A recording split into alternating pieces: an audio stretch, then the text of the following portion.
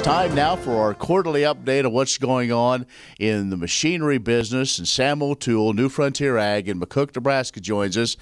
Sam, as we are now into fall, let's maybe first go back and talk about how summer was and kind of how things stack up as we get right into harvest. Well, Ken, summer was a little slow.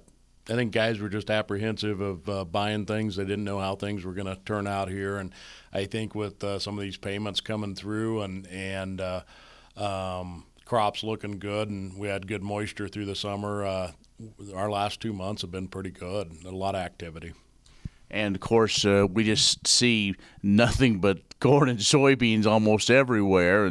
And so how did you have a lot of call for combines, or maybe adding an additional combine this fall? You know, we were seeing a lot of interest in used combines and a lot of support equipment like grain carts, header trailers, stuff like that, extra heads. It seemed like guys were planning on having a long wait at the elevator and wanting to have that extra grain cart in the field or an extra semi trailer or something like that. What as far as price range, or did we see some softening in the market at all, or good late model equipment is still pretty strong?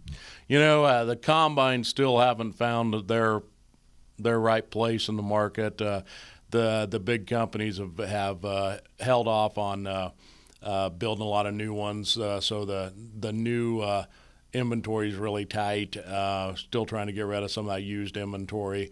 It seems like those low-houred machines are still kind of hard to move if you're trying to get a premium out of them, because there's so many machines out on the market right now, and people are really trying to dump them and move them. So there are some real bargains out there if you look hard enough. It wasn't that many months ago you and I talked that seemingly four-wheel drives were back kind of in vogue, and something that the farmers really needed to have, like the loader tractor of a couple years ago. Where are we at with four-wheel drives? You know, I'm still seeing that, and the guys I talk with, we're still seeing a strong demand for that. We're seeing a lot of guys, and I think that has a lot to do with the bigger tillage and the higher horsepower demands of the tillage that is being designed and built nowadays.